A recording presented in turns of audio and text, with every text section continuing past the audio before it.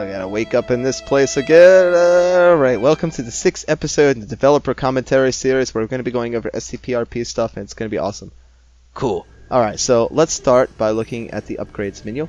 And the upgrades menu is something I had to clear out my class menu for so I can actually buy some stuff and get myself some money and whatnot so we can show you guys this awesome stuff. So here's the upgrades menu. Now on the right hand side you notice a bunch of information about the class that you currently are.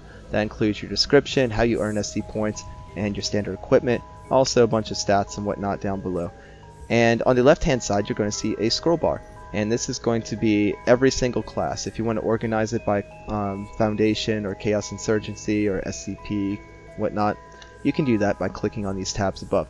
Now notice that each one has the amount of SC points that are required to purchase the class. The site director is 2500.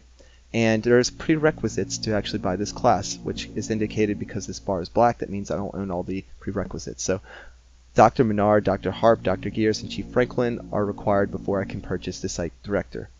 So as you see, I click on site director, there's no purchase button or anything. However, for a class that has data expunged and has a green bar, it means I have all the required classes.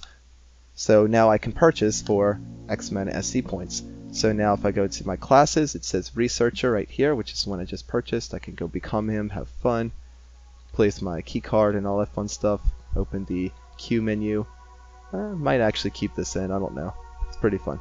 But anyway, let's go into some more upgrades just to show you guys. So we can go by maybe SCP, by that's our favorite sculpture, our nice old man, you know, you can do that. And these, let's show you how the prerequisites work. So for these I need to buy MCF guard, right? So we'll buy the MCF security, right? And then we'll get the MCF. And now let's go get some Chaos Insurgency. So now you see I can buy CI Delta, which before I couldn't. CI Delta is going to be the prerequisite for the CI Zeta, so watch when I purchase CI Delta. Now we got CI Zeta rather, and now we can purchase that one. Alright, so now there's a bunch of classes. As you can see, it's all filling out correctly. And everything works fine.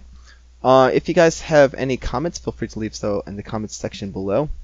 Or especially any critiques. I'm definitely receiving any kind of criticism that you feel like can help this series since it's still in development. Anyway, if you like the content, as always, feel free to like, subscribe, and share. And I'll see you guys in the next video.